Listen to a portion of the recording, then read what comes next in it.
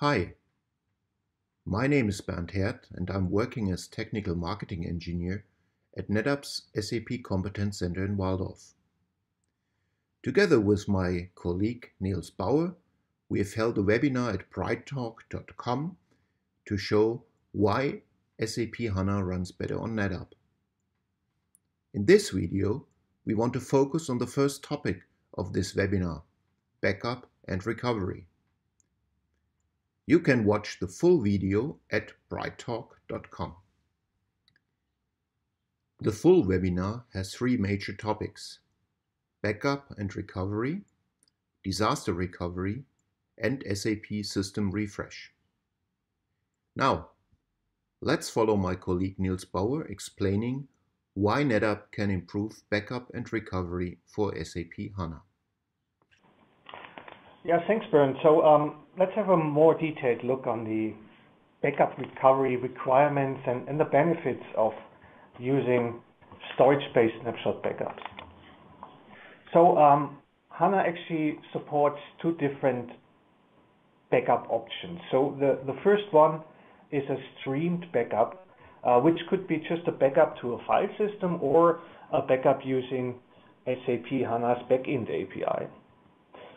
So with those file-based backups or backups using the backend API, the HANA database server reads the data from the primary storage and writes the data either to that file system or streams the data to a backup server using the third-party backup tool. And both approaches have a significant impact on the performance of the SAP HANA database. Since the database is responsible to read and write the data, there is, of course, additional high CPU load to do these operations. There's a high I/O load on the primary storage. And, of course, you need a backup network that transports the data. And in addition, the backup runtime itself, specifically for larger databases, can be quite significant, which results in lower operation speeds when you run these backups. As a result, these backup operations are typically scheduled only once per day. And in case of a required restore and recovery operation, the forward recovery can take a significant amount of time since you have to apply many logs during the forward recovery with just a single backup once per day. So the RTO is therefore typically in a range of multiple hours. Last line here in the table, the block integrity check, which is an operation that checks for block corruptions in the database, is executed during the backup run with each file-based backup or backend backup. So the second method to do backups of the HANA database is the usage of storage-based snapshot backups. And with NetApp storage-based snapshot backup, a backup is executed within seconds instead of hours. And the backup runtime is independent from the size of the database. So even for a multi-terabyte database, the backup execution is super fast. And the backup is executed at the storage layer, and therefore there is no impact on the performance of the HANA database itself. And since there is no performance impact during the backup operations, our customers typically schedule multiple backups per day. A quite common frequency is every 4 to 6 hours.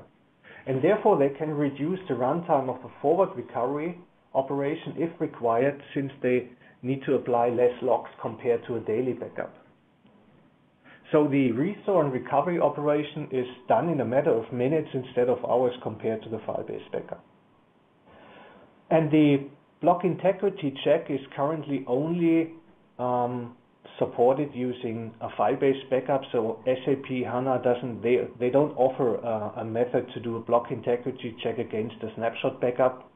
So if you use storage snapshot backups for protecting the HANA database, it is recommended to execute an additional weekly file-based backup with the purpose of executing this block integrity check.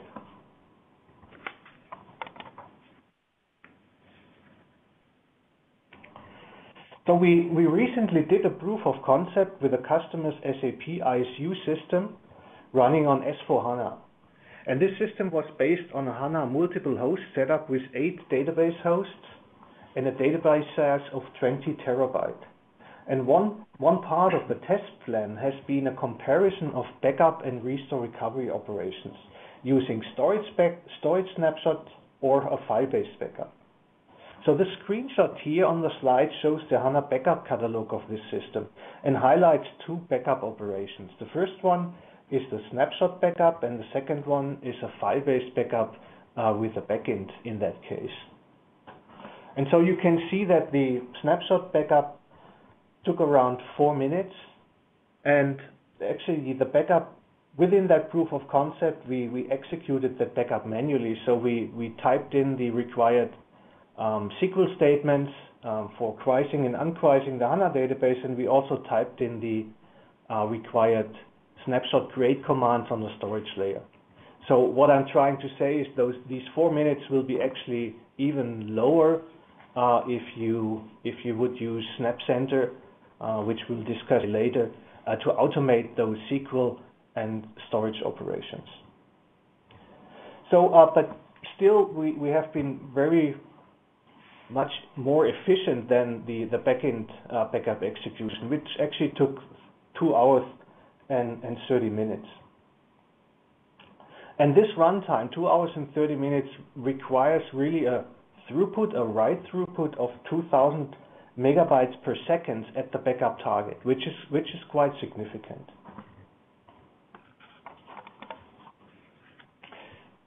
So overall, the time savings of snapshot backups compared to the file-based backup was more than 97%. And we also tested the restore and recovery operation within that proof of concept of this 20 terabyte HANA database. And it took around 30 minutes to do a restore and recovery operation using storage snapshots compared to around 6 hours when restoring the 20 terabyte database using the backend. So also for the restore recovery operation, you get around 90% time savings for snapshot backups compared to file-based backups.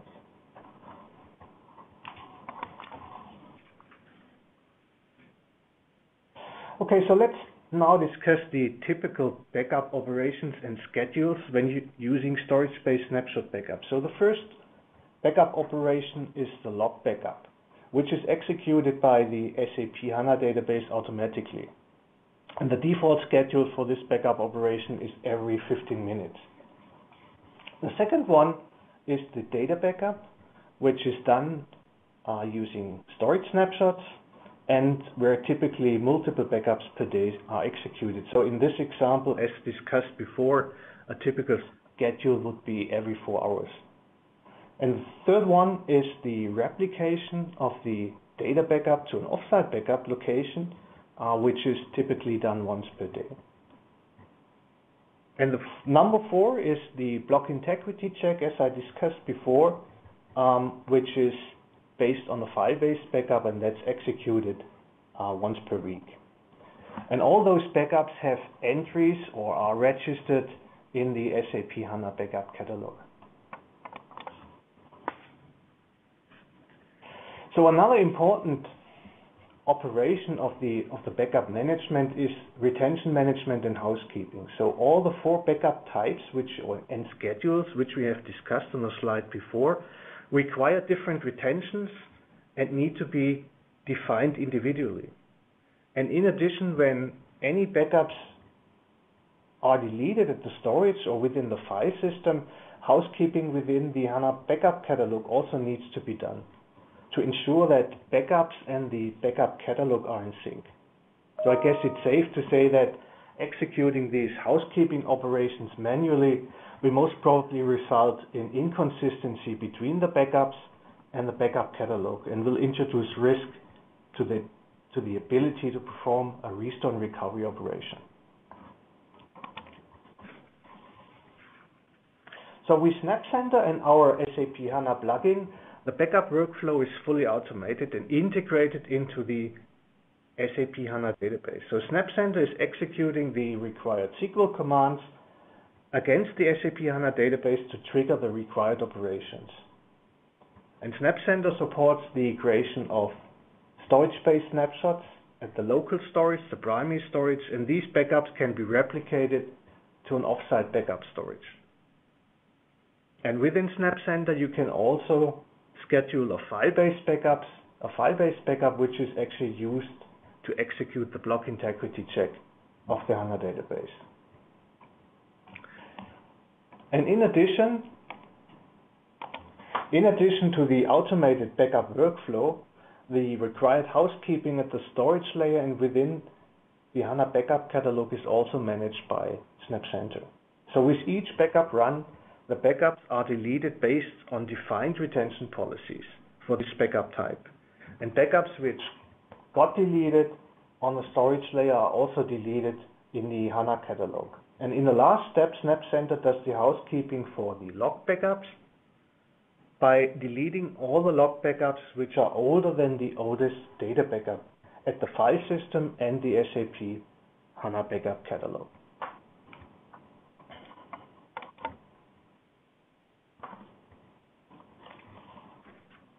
So this screenshot shows the topology view of a HANA database within SnapCenter. You can see that for this HANA database, SnapCenter is used to manage local backups at the primary storage, as well as backups that are replicated to the offsite backup storage. And when clicking either on the local storage or the offsite backup storage, SnapCenter lists all the backups which are available on the storage system. And all the backups that have been created by SnapCenter are also visible within HANA Studio, so the backups are registered within the SAP HANA backup catalog. And the name of the backup within SnapCenter, which we have seen on the previous slide, is also used as an identifier in the comment field and in the external backup ID field within the HANA backup catalog.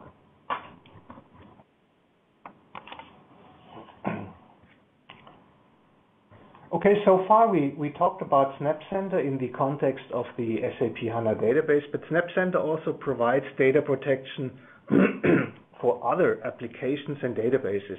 So there are application integrations available for SQL Server, Oracle, SAP, ASE, MaxDB, and DB2. So SnapCenter actually supports all the databases that can be used to run SAP Business Suite applications. SnapCenter also supports other applications like Exchange, VMware, MySQL, and MongoDB. Okay, let me summarize the backup recovery topic. So we have seen that the usage of storage snapshot provides a huge benefit in regards to the runtime of the backup operation itself and the runtime for restore and recovery operations if required. So this helps you really to simplify the scheduling of the backups, to accelerate preparation, as Bernd said at the beginning, specific tasks that are part of an upgrade plan. And we have also seen that SnapCenter, as an application integrated data protection framework, fully automates these operations. And not only the backup itself, but also all the housekeeping and retention management that is required for a backup solution. Okay, now. Thanks for watching part 1 of the series SAP HANA Runs Better on NetApp. You may watch the full webinar at brighttalk.com. And for those of you visiting Sapphire in Orlando, you can meet all the NetApp experts at booth number 108. Stay tuned for part 2, Disaster Recovery.